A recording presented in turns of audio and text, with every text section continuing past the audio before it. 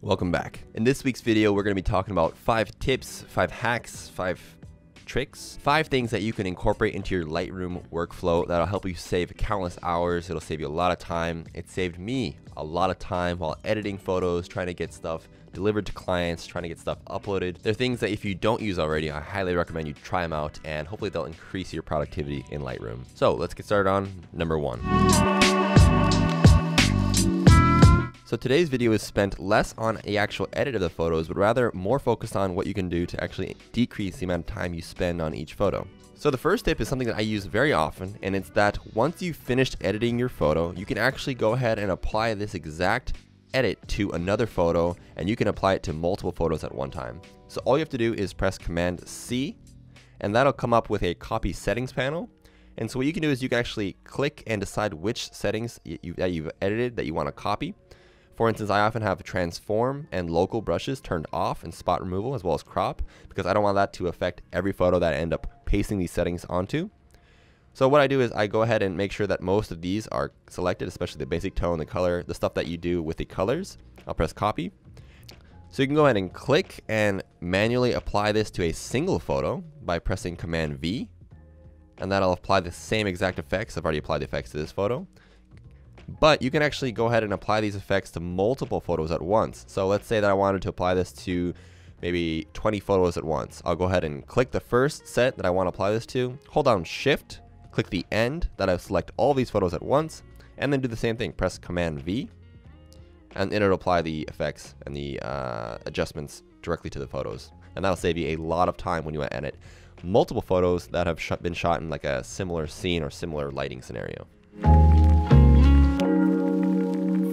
Tip number 2 comes along the same ilk as the first tip, and that is trying to save time when you're trying to apply your settings to multiple photos at once. Instead of copying and pasting settings, what you can actually do is create a user preset. So when you create a user preset, this essentially copies all of these settings and saves them for future use. So if you go on the left hand side here and go to presets, if you click the plus button, you can go ahead and create preset. What this does, it brings up a similar panel to the copy settings panel.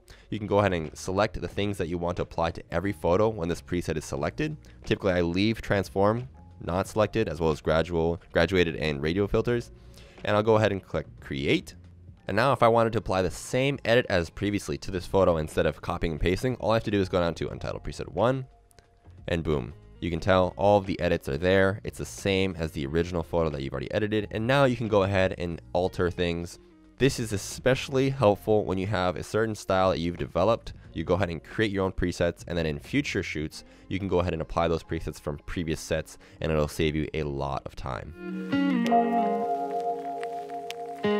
The third tip deals with quick collections. Quick collections are a great way to go ahead and select photos from a set real quickly and isolate them so that you can go ahead and export them, do other things to them later. So all you have to do is click B, and this is now added to quick collections. By selecting photos that you've already edited and added them to my quick collection, later on, that'll save you time and you don't have to go back through all of your photos to find the ones that you've already edited. So now if I go down to all photographs and click quick collection, so now for instance, all the photos that I've added, that I've edited, I now have here in quick collections, and I can go ahead and select just these photos and export them for later use. This saves me a lot of time when I want to find photos that I just want to select to export. Another tip is that once you finish your quick collection and you want to move on and create a new quick collection, all you have to do is press Command Shift B, and that'll get rid of all the photos and I'll deselect all of them from your quick collection. One thing that I used to do in order to see photos that I've actually edited just in one session, I would go to Library, go down to View, Sort, and sort by, you can sort by a multitude of things, but I do sort by edit time. And now it'll show you in order the photos that you've edited chronologically. So if you want to quickly see the photos that you've edited just in one session and you don't want to use quick collections and you just want to see the ones that you've slightly altered, this will go ahead and put in order the photos that you've edited. And this is a great way to see the photos that you've edited in one session and go ahead and select them, and you can do whatever you want with them. But that's just a real quick way besides quick collections. This view, sort, and you can do obviously by added time, capture time, edit count, etc. The fourth tip is something that I use very often, and it is showing different aspect ratios and cropping for your photos. With Instagram, obviously cropping your photos, I think to like a 4:5 ratio. This is super important. So all you have to do is click the crop overlay. You can also do this by pressing R. And once you have R or crop overlay selected, you can press O on your keyboard, and this will toggle through various crop overlays that'll help greatly. And one of the ones I like a lot is this 4:5, 5:7, 2:3. It'll show you exactly what your crop ratio looks like at these different aspect ratios. And this helps a lot. All of these are super, super helpful. Another thing that you can do if you don't already, you can go ahead and click original in this aspect ratio here. And so if you want to export something to, let's say, IG, and you want it 4:5, they'll have preset aspect ratios here for cropping. And then I'll have it set up for you 4:5.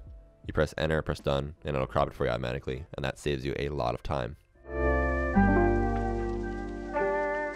And finally, one of the biggest things that I use oftentimes in my productivity workflow is when I have multiple images selected. Again, I'll hold down Shift and click from one side. I'll have one selected, click Shift on the other side. That'll select all 4 images. What I'll do is I'll go to File, Export. And this export panel is fantastic. There's a lot of different things that you can do. Oftentimes I'll go ahead and I'll put edits in a subfolder.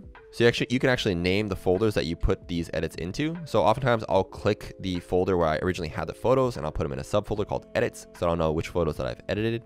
Another one is that you can do custom name. One that I use a lot is called custom name sequence. So it'll name every photo YouTube edits dash, and it'll start, obviously this one starts at 1, but you can start at whatever number. You can start at 10 if you want.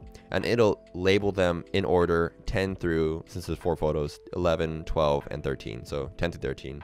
And those would be your custom names for your photos.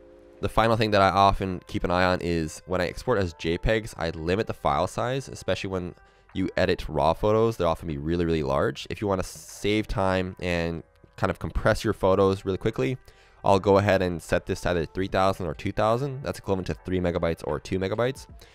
And it'll still create a really high quality image for you, but it'll limit the size your JPEG ends up coming out, which is really, really helpful when you want to export or send photos to a client and you want to send hundreds of photos and you want your file sizes over like 20 gigabytes. Yeah, these are all great tips if you want to save time in your file selection process. So those were 5 tips that I incorporate into my day-to-day Lightroom editing workflow. They save me a lot of time. Time is money. As always, if you enjoyed this video, please go ahead and like the video. It helps a lot. Subscribe, turn on post notifications, and stay tuned. I'll see you guys in the next one.